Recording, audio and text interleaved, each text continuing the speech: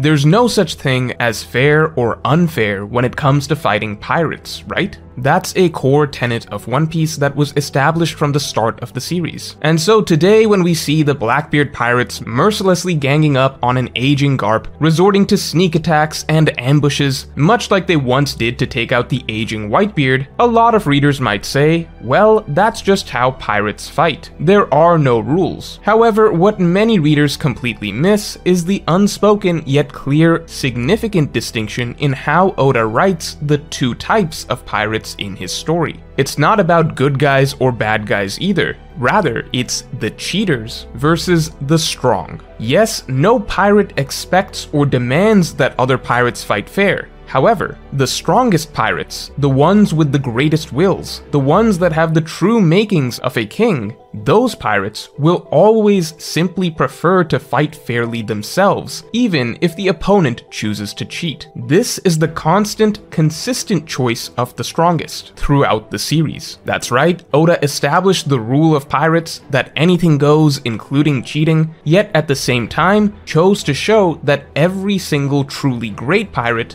deliberately breaks this rule of pirates and chooses to fight honorably instead. And that is what makes the great pirates great. In a story that is all about the strength of one's spirit, there is no more fitting a way to delineate the difference between which pirates truly have what it takes to make it to the top versus the type of pirates that, at the end of the day, will always simply be pretenders to the throne. And today we will break down this key overarching difference in how pirates are written across the entirety of One Piece, and most importantly the simple reason that the Blackbeard pirates, despite being the most piratey of pirates, are ultimately destined to fall short of the top by virtue of this very pirate nature. But first I need to ask you, are you eating something right now? Or are you just hungry? Either way, do you want delicious meals delivered straight to your door at a major discount? If so, you should be using Factor, the sponsor for this video. It's summer and that's a great opportunity for you to eat healthy, but no one likes eating healthy food or planning out a healthy diet, which is why Factor plans your diet for you and delivers ready-made healthy meals that are actually designed by gourmet chefs to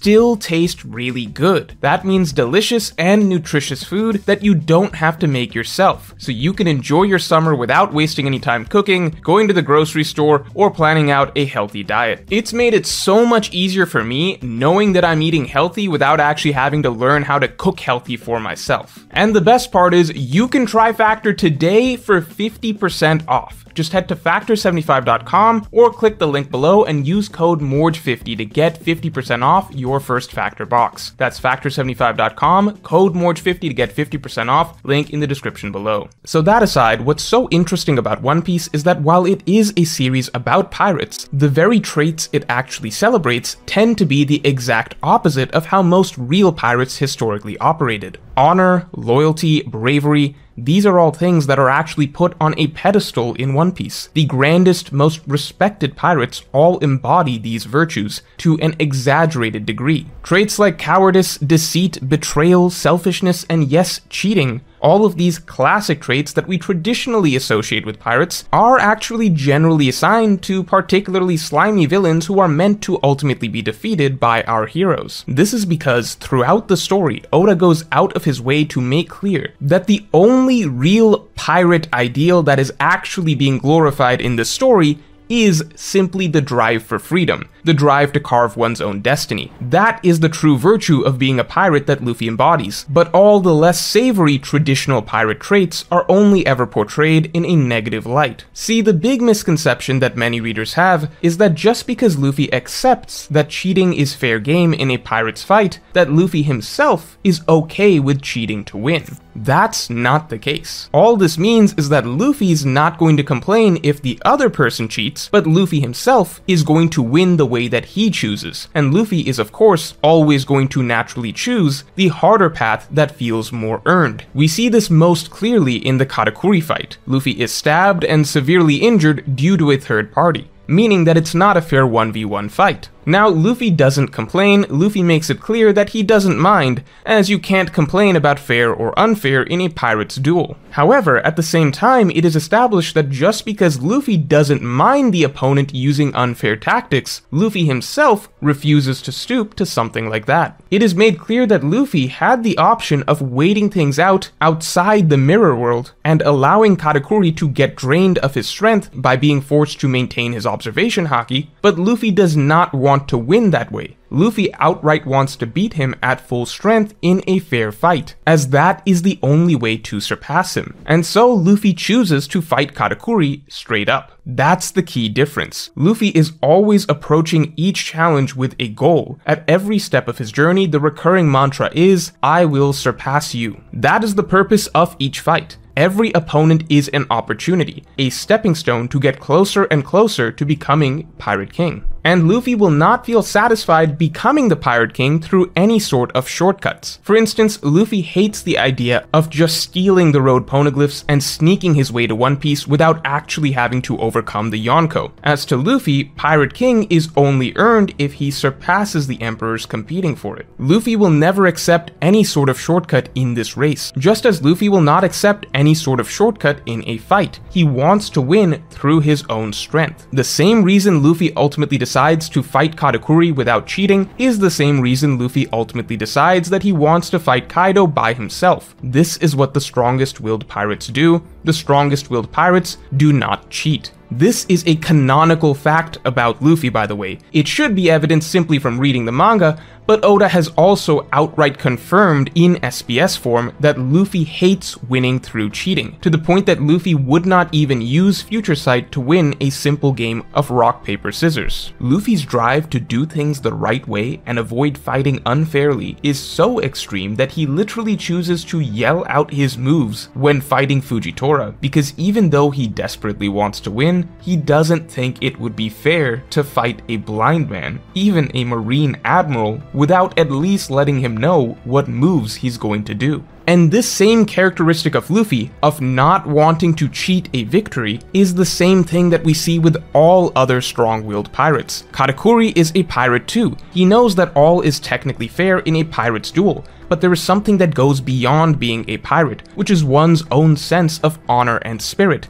and that is what drives Katakuri to even the playing field before resuming his fight with Luffy. And note right here that the reason Katakuri no longer thinks that Luffy is below his level is not because Luffy has suddenly impressed him in combat, as all Luffy did was get hit by an attack. The moment that Katakuri decided that Luffy was on his level is when he saw how Luffy responded to the unfair cheap shot, which was to not complain about it and keep going. Katakuri can now see that Luffy is cut from the same cloth as him, and carries that same strong spirit, which is symbolically followed up with both of them flexing their disposition of the king, something that weak cheaters such as Flambe both literally and figuratively cannot stand in the face of. See, that's the unwritten rule. In a pirate's duel, cheating is allowed, but in a duel between kings, there is no place for such a thing. We see this type of mentality among all great pirates with powerful haki and strong wills. They only want what they deem as a fair fight. They want to conquer their opponent in a true victory. Mihawk won't even fight Shanks now that Shanks has lost an arm. Kaido, to this day, bemoans the fact that he only defeated Oden due to outside interference. And actually, this headstrong conqueror spirit is so absurd that whereas someone like Queen will happily rely on a surprise attack and Sea Stone to capture Big Mom, Kaido views something like that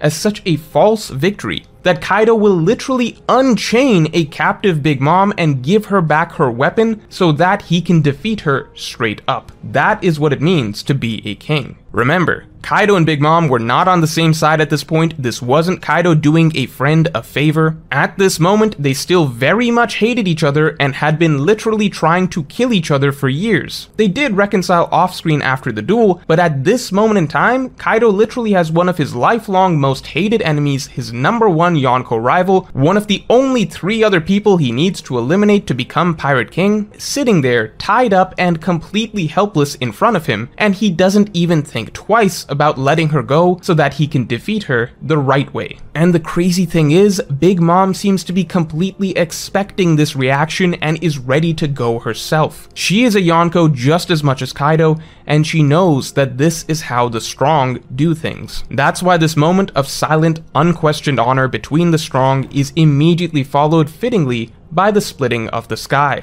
as it's a clash between two great, uncompromising wills. This all goes back to the main idea of the story of One Piece. Even though the series is technically framed around pirates, the further we go, the more we realize that the story is really more so about dominion over the seas. Individuals are simply labeled pirates by the government to maintain a semblance of authority over the world, but in reality, the strongest pirates are their own sovereign entities, emperors in their own right, all competing to become king of the ocean. This is a story of kings masquerading as a story of pirates, which is why towards the top we see that those that have climbed the highest and achieved the most have done so precisely because they have the spirit of kings, and act and approach the world with the disposition of a king. It is the weaker, earlier opponents like Don Krieg, Foxy, Crocodile, and so on that act more like traditional pirates in their approach to battles, happily cheating, then falling short, and then failing to understand why they don't have what it takes to reach the highest level of the sea. It should be noted that even though this is more common among villains, it isn't even really a distinction between good and bad pirates. As I said at the beginning, it's a distinction between cheaters and the strong.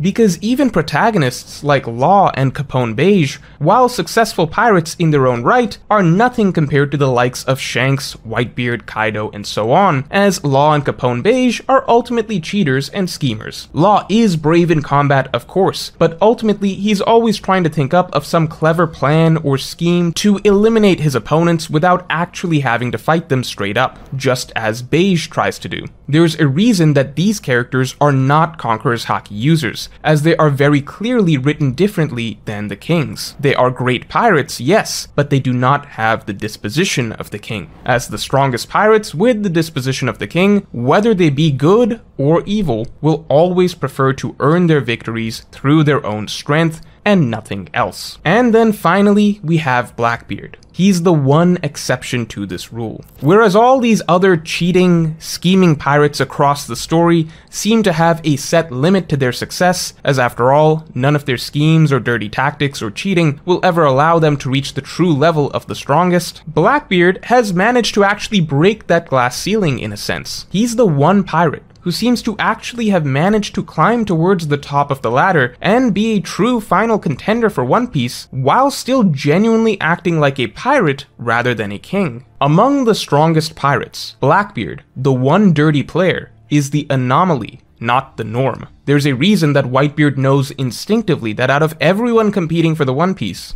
Blackbeard, of all people, does not deserve it. I talk about this more at length in my analysis of Blackbeard, but the point is that whereas Luffy always avoids cheating and shortcuts, climbing up the ladder to king through overcoming challenges head-on, Blackbeard is a cheater through and through. He'll avoid every challenge that he can, and take every shortcut that he can. He'll backstab his crewmates, he'll ambush his old captain when he's weakened, he'll never take on a fight that he doesn't think he can win, he'll stock up on powerful devil fruits. Blackbeard embodies all the negative, stereotypical traits of pirates, and the way that his crew fights reflects that, as seen in their match with Garp. I definitely believe that's a large aspect of why Oda deemed it necessary to give Blackbeard multiple overpowered devil fruits, as the rest of the Yonko, good or bad, have made it to the top mainly through their strength of spirit, their haki, and indeed, the true defining characteristic of the Pirate King should be to have the strongest haki. Blackbeard, as the one exception, and the least deserving, is the only one who got to the top through devil fruits instead, which doesn't represent one's spirit at all.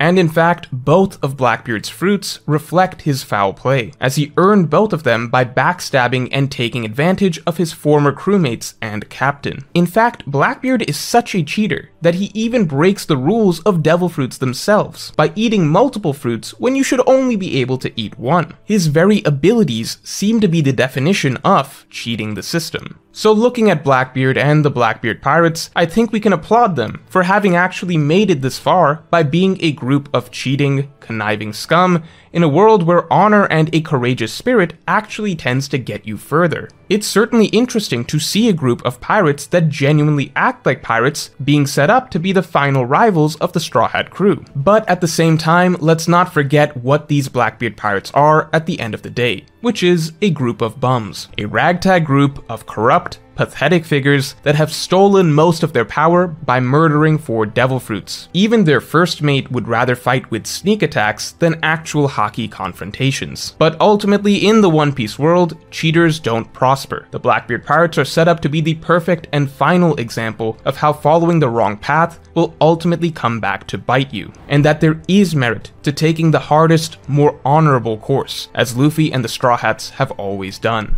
That is the very reason that they're being written to be the Straw Hats' final opponents for One Piece, to showcase the difference between the right and wrong path, once and for all. So I'm tired of hearing readers spit back the idea that all cheating is allowed in Pirates duels, because it's missing the point of the message that is actually being demonstrated consistently throughout the story. Don't let Crocodile's words from back then fool you. There's a reason that he never understood the true level of the seas. Because while it's true that pirates don't fight fair, the Pirate King doesn't need to cheat. So let me know your thoughts on the pirate code below, and if you enjoyed this video, definitely like and subscribe, and you can get my thoughts on the specific characterizations of each crew in terms of cheating versus playing it fair in my Extended Thoughts podcast by supporting me on Patreon. Just hit the link in the description below.